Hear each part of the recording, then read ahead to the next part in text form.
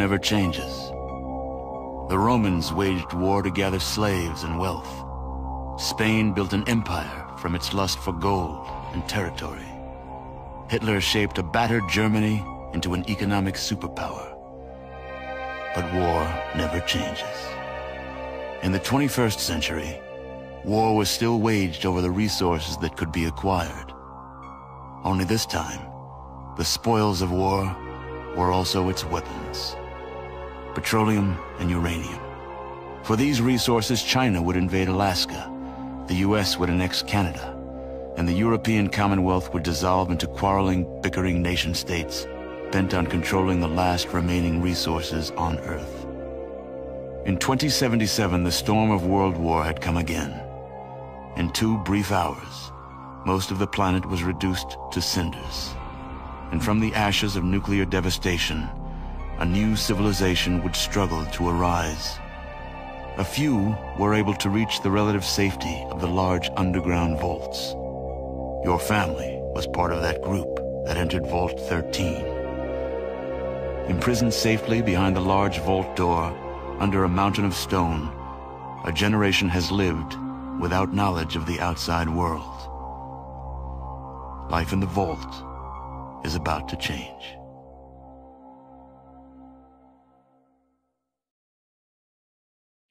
Welcome back, everyone. It's Charlie. Big surprise, they announced a new Fallout TV series based on the video game series, so I'll explain what's going on with it, some of the Easter eggs, and what's going on with the story if you haven't played the game. If you're new to the channel, be sure to subscribe to get all the videos. Of course, I'll do episode videos for the series when it gets here. This will be coming to Amazon as well. Remember, Amazon does The Boys, they're doing the Lord of the Rings TV series. I'll explain what's going on with that stuff at the end of the video too. The intro, super nostalgic, narrated by Ron Perlman, who narrated a lot of the intros for the Fallout games, up at least until Fallout 4. I think that's when they switched different actors doing the voiceover. The series is being made by the people who made Westworld at HBO. They have a new deal at Amazon. I feel like that show at least started out pretty good. There were a lot of complaints about the more recent season, but they do a pretty good job when they're given the right IP. So I feel like the big thing now is adapting IP, like they just announced the Last of Us TV show in development at HBO, so pretty much everybody is making series based on video games. The plot of the series will be relatively close to the plot of the video games. There are always some small changes that they have to make, but I will do a quick history for what's going on within the world of Fallout because it's sort of an alternate history type of story.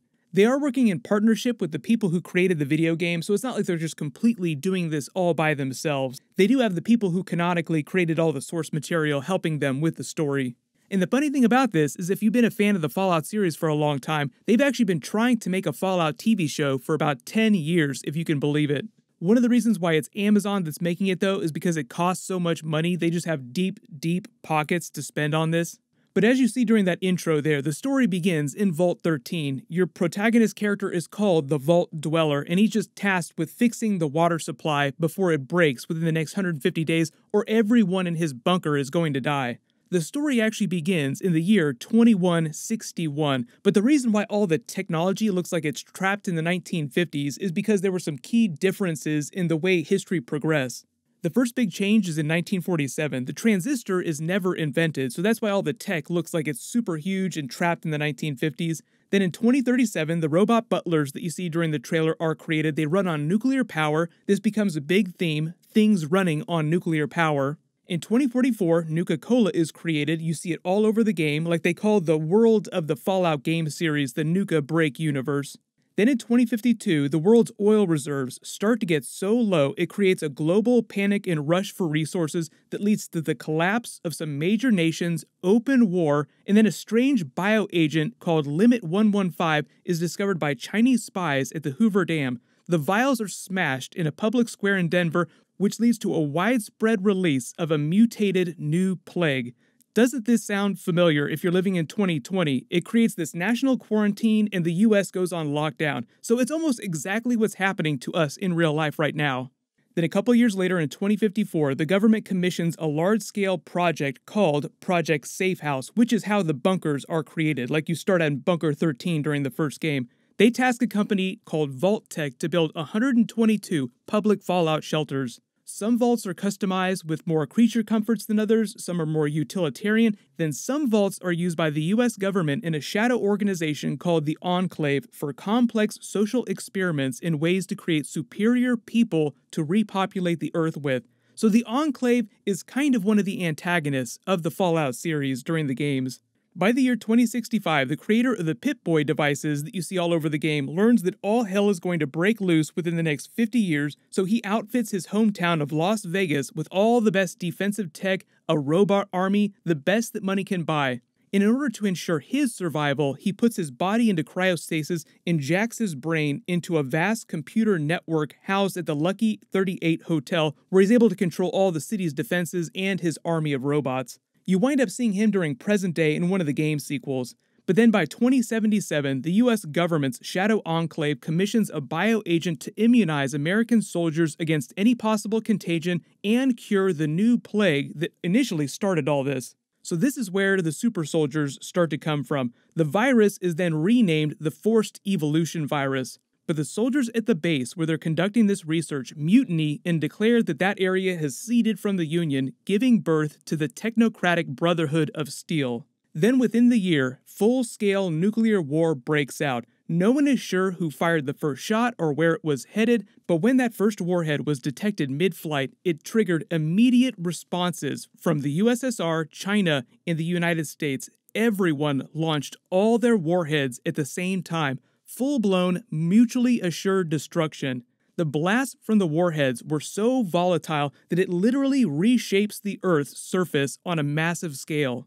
Because there was no warning, the vault system hadn't been finished, and most of the vaults hadn't even finished admitting everyone possible, so very few people relatively wind up surviving the initial blast. But the ones that did survive on the surface wound up being mutated horrifically. They become the super mutants that you encounter through the game. Since most of the vaults were unprepared to begin with, many of the 122 planned ones wind up collapsing within a decade, and most of human civilization starts to disappear from existence. Then you jump forward in the timeline almost 100 years to 2161, and that's where the story of the first game begins, with you, the Vault Dweller, starting on your mission to try and preserve the water system of Bunker 13. If they go based on the game, initially the main antagonist, the main villain of the series would be the Master, who's also kind of a version of a mutated human who's integrated himself with a bunker system's computer. He controls all the super mutants and wants to replace humanity with the super mutants. So that's a basic explainer for where the series begins and what the setting is like. So it's basically a post-apocalyptic environment. It's kind of like a Walking Dead type of situation. There are some zombies, like you could think of the super mutants as zombies, but they're way more hardcore than actual zombies. But you do have roving bands, you have people that try to repopulate the surface, so there are all kinds of different settlements and people and antagonists that you encounter through the series. My assumption, because it's Amazon that's doing the series, is it'll be 10 episodes per season, and they'll try to do at least 5 to 6 seasons. I just did a trailer video for The Boys Season 2 that's premiering in September 4th. That's also an Amazon series, so Amazon is just spending really big to get really big IP.